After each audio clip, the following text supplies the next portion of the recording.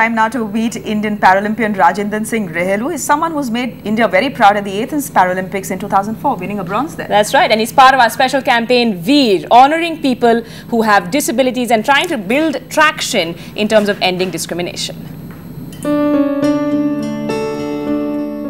When life is harsh, it is people like Rajinder Singh Rahelu who show us the real strength of human spirit.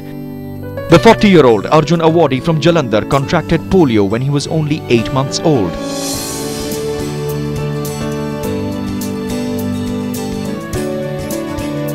The poor status of his family did not allow him to complete his studies, and his inability to be at par with the others always kept him from growing. Until one of his friends' advice gave his life a direction.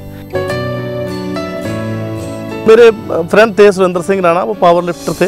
मुझे बिना बताए उन्होंने मेरे से 70 kilo 70 kg पहले दिन उठा दिया। तो बोलेगा आप अगर 70 लगा रहे हो तो आप थोड़ी सी मेहनत करके आप पंजाब के कंपटीशन खेलने के काबिल हो जाएंगे। It takes courage to fight one's own inabilities and emerge as a winner, but courage is all he had.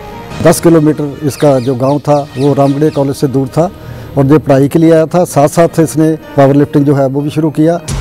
Rahelu's focus was clear now, and with the training and hard work, he came one step closer to his goal each day.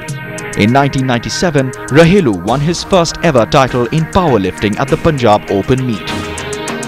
After that, a series of medals one after the other awaited him.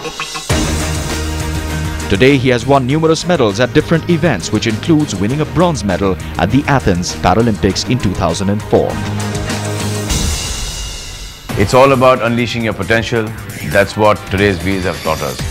So come forward and be a catalyst while they realize their dreams. Come and contribute generously. Remember, it takes just 7,500 rupees to train a person with disability. I bet this will be a real lifetime investment. Veer.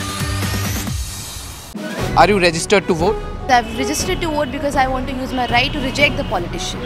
Nothing's going to change. Who's going to change the netas? What's the point of voting when most of the politicians are corrupt? I have registered for vote because I want to reject the netas. These politicians did what they had to, and now it's my time to reject them. This year, over 1 billion Indians have the right to vote for no party at all. Politicians, are you listening? Join the debate at #NetaSuno.